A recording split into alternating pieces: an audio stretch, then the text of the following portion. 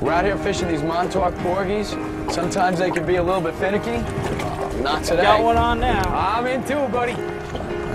Woohoo! That's a nice looking fish right there, Joel. These are really beautiful fish. Whoa, this thing is pounding me down. Definitely put us on the piece here. I got twins with fins. Uh-oh. Yay! Oh, look at the size of those. Dinner plate size. That's nice, Rich.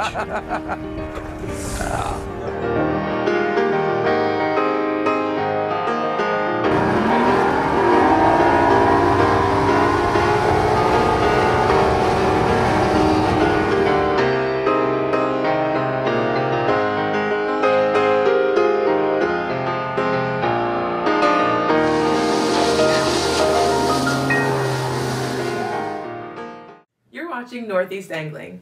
We're proud to present inshore and offshore saltwater fishing. We cover every species from fluke and porgies to stripers, sharks, and tuna.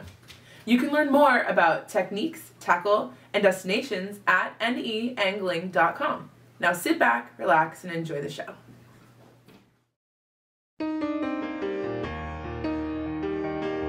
Well, we're here with Captain Joel Leeser of the Sea Otter Fleet out of Montauk. We're going to anchor up here off of Gardiners Island and try to get some porgies today, right, Joel? Yeah, we're going to try to get some porgy in the boat. First we're going to start out putting the chum pot in the water and try to tie off on the bow or the uptide side. See if we can keep the porgies under the boat. See what happens. All right, let's get this started and let's get some fishing in. Okay. Joel, what kind of chum are you putting in there? We're putting clam bellies, whole clam bellies. Okay. Some guys like bunker chum. And up in the sound, we used to use bunker chum, but it tends to get too many bluefish around. Yeah, that's definitely something you don't want to do when you're porgy fishing, right? And we got this nice frozen block of chum. As it warms and thaws in the water, it's going to provide a steady stream of scent and bait behind the boat. Not only is it going to bring the fish to us, but it's going to keep them around the boat as well. Now, Joe, we put this up in the bow because we're going to be fishing well down tide in this, right? Right. Try to keep it up tight, and we'll get the fish on the way. If we have to, if the tide goes stagger, we'll move the chum pot closer to where we're fishing. That sounds like a plan. Let's get it in there. And let's get started. And I can say that is one big chum pot you got there, that's for sure, huh? A little overkill, but more is always better. Okay, I hear you on that one. And now, roughly the depth we're in here, how deep are we fishing? We're fishing pretty shallow here. It's about 17 feet right now. But what kind of depths do you usually find these fish in? Sometimes of the year, like right now, I know they're talking about it's being tough in the deeper water. I don't know for what reason, but right now, seem to be doing better in the shallows. Okay. But you'll get them deep sometimes, it's like 50, 60 feet too? Yeah, sometimes we catch them 60 feet of water, like later in the season here. Get these on the hook. I like to weave them. Some people like to just glob them on. I like to weave it through. Just go through a couple times and leave a little bit sticking off the hook. Kind of 3 or 4 times. That's how I usually do it. You know, we're using a simple 2-hook rig here. We're going to put a bait on each. 2 or 3 hooks are going to work either way, and we're probably going to see some double headers. Let's get started. Well, guys, I'm not waiting. I'm going in. I'm going to be in right there. You guys are a little ahead of the game here on me. Now we got, what are we using, 4-ounce sinker here, Joe? We're holding it right now? Right now we're managing with 4 ounces. You might even go lighter. Sometimes you got to use 6 or 8. As the tide slacks up, you're going to go down, obviously, and as she picks up, we go up a little bit and let. Right. Right now it's pretty much low tide or dead tide. Now, you know, one thing everybody takes for granted with this fishing, I think, is this is probably one of the most fun fish to catch. I mean, to get people started at the fishing, to get kids going. I mean, this is something, oh, there we go, fish on. This is something where you can come and just about catch these fish almost every day, don't you think, Andy? Well, it's not a difficult fish to catch once they're going. Once you get on top of them, anybody can catch these fish. Oh, and anybody can miss them too, evidently. But we talk about, you know, getting kids into fishing and stuff like that. I think this is probably one of the best ways to get a kid started into fishing because it's consistent, the action is fun, and it's something you can, you know, like I said, come out here almost every day and do. There you go, Andy. You know, even a guy like me can drop these in here and get right on these fish. You notice I got 1 bait left, so 2 hooks is a good thing for me. You're fishing with Joel bare hooks? fishing with bare hooks. But, guys, we got a bunch of cut giving clams us a up chance here. You got some in front of you there, so we got plenty of clams if you need it. Now, we're releasing most of these fish today, if not all of them, but this is a good eating fish. And, you know, you can put a bunch of these on the table. Joel, I know they got some pretty broad limits on how many you can take of these. Right now you're allowed 50 porgies a piece. You don't really need that many. That's a lot of porgies. And I'll say one thing though, maybe with the exceptions of sea bass, I think this might be one of the best tasting fish that are around this area. Now you notice, oh, That's a nice porgy right there. Look at that one. That's a good one. I mean, this is like, I have a feeling just the way this day started, this is going to be a lot of fun, and it's going to be non-stop action. Yeah. When they start biting, it is Get out of there. probably the most action. And they're very scrappy fish. They're a lot of fun to fight on. We're not fishing that heavy a tackle. It's a pretty light tackle here, and they're a good time. You know, Andy, that's a great point. How scrappy these fish are. For some reason, the body style of these fish, they just put up such a fight. I can be honest and say that if porgies got to be 20 pounds, I think people would completely forget about striped bass. You know, we always do a lot of striped bass fishing and a lot of fishing for the more exciting fish, so to speak. But I still enjoy these days where we relax, we have a little fun, and we get out and we chase these fish down. I enjoy some good bottom fishing. Joel, I'm just killing you right here. I'm just killing you right You got something, whoa, look at that one. That's a pretty fish. Yeah. I think I'm gonna have to rig up lighter tip. Jeez, you know, I don't seem to be using the same rig as you, and You are? yeah, I'm not having any Using the same problems. pole? No, actually, mine's a little Yeah, bit I lighter. thought so. Guess I'm getting a little more feel. Just a very, very Yeah. pretty fish. Here we go. You got one there, Joel? I finally got one on. You know, one thing you really should talk about with these fish is handling them. I think one of the most important things to be careful about with these fish is how sharp their fins are on the top. So when you grab them, you want to grab them from the belly, unhook them, and that's how you want to hold them. Joel, you notice that also with their fins? Absolutely. The fins are major. Probably the worst fin I've seen on a fish next to striped bass. You want to stay away from them. Here they give you a nasty little puncture wound. Whoa, and am I missing fish here, guys? You know, every now and then you get into the zone and you don't miss a fish, and then you know it's like you can't do anything right. But there's a lot of fish down here, and if you stay with it, you're gonna hook them. I got a feeling I'm fishing with almost spare hooks, but I'm gonna stay with this a little bit longer. You talk, I mean, people think, well, what kind of techniques can you use for porgies? But, you know, there is ways you can definitely increase your catch by the way you set the hook, by the way you feel for the bite. Sometimes you got to wait on a bite a little bit. You know, you get a little bit of weight before you feel that tingle. And you don't need to put a particularly big piece of bait on, too. You know, almost any size bait's gonna work. And something bigger or smaller, really doesn't matter. You just gotta get it on the hook a couple of times. Well, the one thing that I like to do, I know, is when the bite gets better, I like to downsize a little bit. Yeah, you know? What do you think, Joe? When You the notice fish are that really also? loaded up. Definitely don't feed them too much. You don't need to. The bites on, feed them as little as you have to. Right, use the smallest piece of bait that's gonna be working. Now, you said the regulations on the fish, 50 per angler. What's the size limit on these fish now, Joe? Right now, I believe it's 10 inches. 10 inches? Nice, Joel. Now that's a nice looking porgy right there. That's keeper size. That is a keeper size right there. Joel, how big do these fish get? Biggest one we've had on our boat so far is 4 pounds. We've got That's- a couple around 3.5, but a 3-pound porgy is pretty big. 4 pounds huge. You know, this is a fish we were talking about. You find a little bit of structure, you get on a pile of these fish, you can really put some serious fish in the boat in a very short period of time. When this fishing's on, it's about the most action you could have. I got to get in the water to get Yeah, one. get though. my baits back down here, and I'm having problems keeping my hooks baited. You know, hook-wise, Joel, I think we're using like a size 1 hook right now, right? I think we're using a Gamakatsu bait saver is what we're using. And that's pretty much the average size you use in hooks here for these fish? I like ones. Sometimes if you're getting the bigger fish in the fall, you can step it up a little bit. One's the best size I usually start out with anyway. All right, Yeah, I that's nice think porgy. we got the pool porgy here for now. That's a good one. It might change, but that looks like one of the better ones of the day. That's a nice looking fish. You know, one of the things about these fish, we've got our sinkers just resting on the bottom. We're not bouncing them up and down. We just hold them there and just wait for the bite. And I got a pork chop. Oh, we just, look at that. Right at the side of the boat, he let me go. Catch and release. That was a small one, off. Joel. That was Just small a one. very Always a small pretty one, let it porgy. go. Yeah. Look at that. I haven't seen a double header yet, though. We usually, when the bite's on, get some double headers. All right. Some guys even get triple headers. Well, when you got 3 hooks on, I guess you get the opportunity to have a triple header, right? Yeah, some guys use 3 hooks. Yeah. 3 hooks may be a little bit of overkill right here. Yeah. There is one of us using 3 hooks. Well, who might that be? But the good thing is that he gets to lose 3 times as much bait as we're losing. I've always been a firm believer in the one who dies with the most fish wins, but I'm not too sure about you Well, guys. if there's the one who dies with the most hooks, you definitely won. Look at this. Now I'm not even losing my bait and I'm catching them. Visit the Northeast Angling website at neangling.com for nationwide saltwater charter directory, fishing news, and free fishing reports. You can also find dozens of techniques, tips, and tackle for every saltwater species. Now let's get back to the action. We're back here up at Gardiners Island, and we're really getting the fish here solid now. And what, Rich, you got, looks like you got a solid fish on This now. guy is digging me hard right here. Oh, that's nice. There's a pork chop. That's a dinner plate size, all right? That is a nice looking porgy. You know, Joel, we're using clams for these porgies today, but I noticed there's a lot of other baits you can use. What else do you like to use aside from clams for these fish? I like to use squid when there's some sea bass around. Let's have a look at that fish.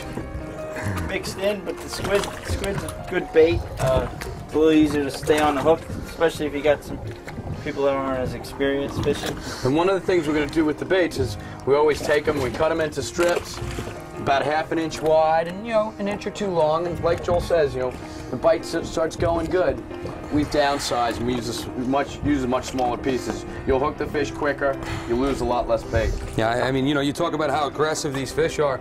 I mean, I know I've had days where I've actually caught them on spearing, I've caught them on squid, I've caught them on pieces of bunker. So they're aggressive fish, but you would say, what, the top 3 baits are probably worms, clams, and squid? Definitely. We use a lot of clams here when we're just porgy fishing, but squid would be second to us, and then worms. Back in the Sound, we used a lot of worms. Worms was primary, I'd say.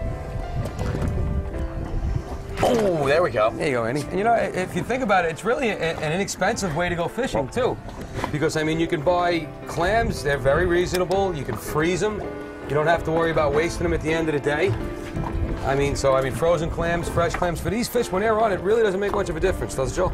Not too much. When they're on, it's pretty easy, but when it's tougher fishing, you definitely want to see what you can get going. As far as sometimes when they're finicky, you only want fresh clams. You didn't call that on the way up? I don't want to say nothing. You thought you had to, didn't you? Whoa! You know, but I mean, if you think about it, it's a very inexpensive way to go fishing for the day. If you think about really what you have to bring with you, you know, a couple of rigs, a couple of sinkers, and some frozen clams or squid, and you can have a great day doing this. And I just have a confession that this is my first saltwater fishing experience. Was my dad taking me not far from here in the Peconics, and believe it or not, we were fishing for porgies and weakfish. As we said that earlier, it's a great way to get kids started into the sport of fishing, because it's, you know, Joel, you operating a party boat in Montauk, you would know this more than anything. You got to shy people away from bringing their kids out on a nasty, rough day. You know, when you can take them out on a nice day in the summer, when you pick good conditions and go out and just catch these fish all day. Give them plenty of action. You say kids, but this is actually my dad who's been fishing. I don't know when exactly he started, but this is his favorite fishing there is. Is it really? Yeah. You know, guys, I just want to say that we're using this tackle, and these fish are putting up quite a battle. And Rich, you know, what do you like to use for these? I stay with the conventionals for the most part. Bait cast, small bait cast conventionals, depending on where we're fishing. I mean, this is a new reel from Shimano. It's called a Dakota, and I got 20-pound test sprayed on here, and it just, you know, it's just a nice way to fight these fish. You feel every pull, every shake, everything. Yeah, there's definitely a lot of feel. And you don't need to fish very heavy tackle here. In fact, you can almost bring your really light stuff out and have a really good time with these fish. Especially at slack tide. Yeah. You know, Joel, there's occasions you said you got to fish as much as 8-10 ounces of lead for these fish when you get them in the current. Definitely, sometimes 12 ounces. But I've got some customers that fish super ultralights, and they'll try to get down to 1 ounce when it's slack tide. Just, you catch a porgy this big and you think you got a 10-pound bluefish. I said that earlier. If porgies got to be 20 pounds, I don't think anybody would even think about going striped bass fishing ever again, because these fish can fight. You know, and it's that body type. Once again, all the flat-bodied fishes are pretty good fighters. They just turn that body into the current. they really use the whole body as a lever and try and fight back and stop from being pulled to the surface. You know, Andy, that's a great point. Anybody that's ever caught these fish, their body style, it's a lot like a bluegill in freshwater, like a permit down south.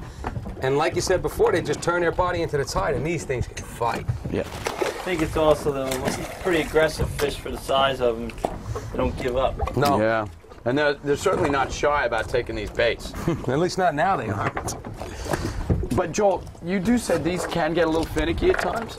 Definitely. Sometimes they can turn off. You get a bluefish in the area or striped bass in the area, it'll just shut them right down. You can have them going double headers and one after another. A bass or something will come through, all of a sudden just shut down. Now, Andy, I'm looking at that fish. You just mentioned bluegill. That was the key.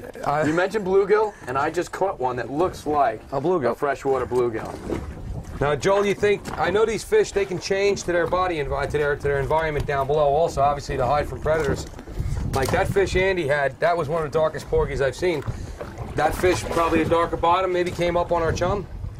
Oh, doubleheader. Twins. Definitely. That one looks like it's definitely from the rock. Now, if Rich had 4 hooks on, he'd be going for the quad. I don't know how he missed the high hook. I left it down there for an extra second, too. He just didn't jump on it. These are fun fish. They really are. You know, you talk about up and down fishing. I think we're experiencing that now. This is really I got a tide runner here. Joel, what else We can just we thought expect it to see was. coming by here right now? Sometimes you catch it occasional. Right here, you don't catch that much different species, but sometimes when you're fishing for porgies, you'll catch sea bass, catch an occasional fluke. You know, weak fish also, right? See some sometimes, not too many right here. I haven't seen recent, but you do catch them. Well, you know, you got to think about it. You got a big chum pot up front, and you got a big slick going. And you would think anything that's down tight at a boat is going to come up to take a look at this. Wouldn't you think, Andy? Yeah, and even though we don't have a lot of tide running now, whenever you chum, you know, the longer your chum's in the water, in fact, it's important also to make sure you freshen that chum every now and then. But the longer your chum's in the water, the more fish you're going to draw to the boat. And you never, like Rich says, you never know what's going to come up. See, I paid the price of getting a double header with my 3 hooks here. And you know, Joel, you talk about this all the time. What do you think of the 3-hook rig here for porgy fishing? I fish 2 rigs, 2 hooks normally, just a little less tangles. But everybody's got their preference. I see some guys use 4, but I'm a 2-hook. Well, I can't imagine what 4 of these fish coming up at once have got to feel like on this tackle. Oh, I can feel that. I've had that before. Because, you know, these are really great scrappy fighters. You know, you said something about chumming before. You know, sometimes I like to leave the chum pot. If you don't have too much tide, leave it so it's just tied off, just bouncing on the bottom so it's moving a little bit, shake out a little bit of chum. Quick release.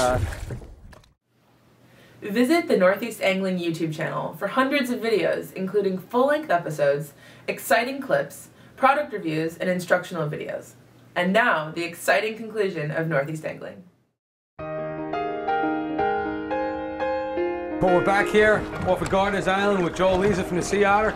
Joel, this bite's starting to slow down a little bit. Right now, I think it might be a good time to check the chum pot out. I'm going to maybe add some chum. I think it might have gone away. Get us going again? Yeah, it's so important to have a good steady flow of chum behind the boat. That's what's going to keep the fish around the boat and keep us going. I got a little Thanks, Rich. got one straggler here. Yeah, it's been slow over where I am. Oh, that's a nice fish. Come here, you. Not a bad fish there, Rich.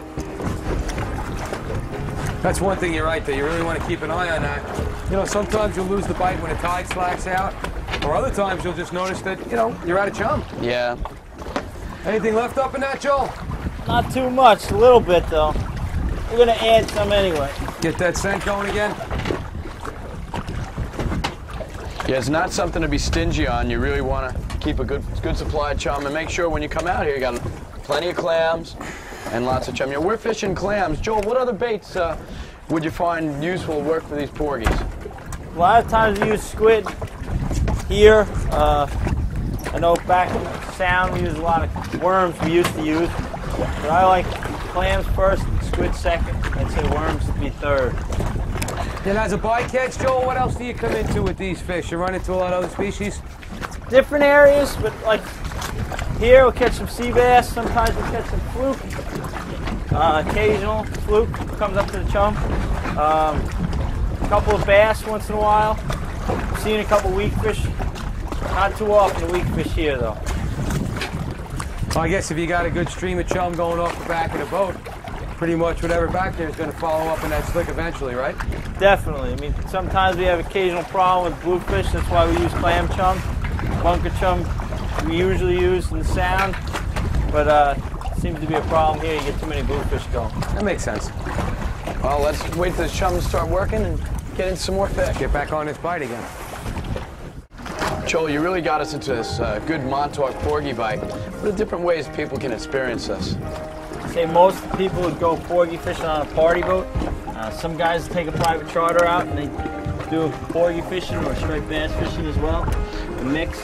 So that means like they'll do like stripers in the morning and then switch over, do a little porgy or fluke or sea bass a little later on? Right. Most guys will do the bass things first and then try something else. Oh, we just got one in there. Now, Joel, you said the limit on these fish, I believe, are 50 per angler. 50 per angler, 10 inches. And you say, you know, it's not uncommon for these guys to come out on a boat and just limit out on a regular basis on porgies this size. When the bite's on, it's pretty common to limit out. You know, it's definitely tough days sometimes. You know, it's not just about the porgy fishing or the Montauk fishing, it's about the whole Montauk experience. There's just so many things to do here. Yeah, no, I agree with you, Andy. It's definitely a fun place. Plenty of porgy fishing in the fall. There's all kinds of fish to be caught. Plenty of things to see. My wife and I bought a house out here about 10 years ago now, and we're staying right now. And there's some great restaurants and some good nightlife, and just, you know, beautiful places to stay. And that was a heck of a porgy you just caught. That was a nice fish. That was a big fish. We really got the bite going here. We put some fresh chum down. That's, you know, yep. These fish are hot, and there's plenty of them right now. Well, we said we had a little bit of lull in the action. You know, we asked Joel what we could do, and that's the first thing he turned to was right away. He said, well, maybe we're a little low on the chum, and, you know, not for nothing, but since then, it's been up and down. Action steady now. Yes, I agree with that. There we go. This is what you call fun fishing right now. Look at this, one after another. Yeah, they're beautiful. Well, Joel, I want to thank you for having us out here today. This bite was everything that you promised us. This fishing's just been fantastic. Another one on. Pretty consistent action. I want to thank you for coming. It's been a while since I got out here. Used to take my dad out. Hope to have you guys out again sometime. Yeah, this is a great way to spend a day and enjoy some family fishing, and it's just a lot of fun. Yeah, this is something you really got to get the kids out to do because it's an experience that they're definitely not going to forget. Well, we're definitely going to be back, Joel, and thanks for having us today. Thank you, guys. Hope to have you again. Thank you. Thank you for watching Northeast Angling. You can learn more about techniques, tackle, and destinations as seen on this show at neangling.com. See you on the water.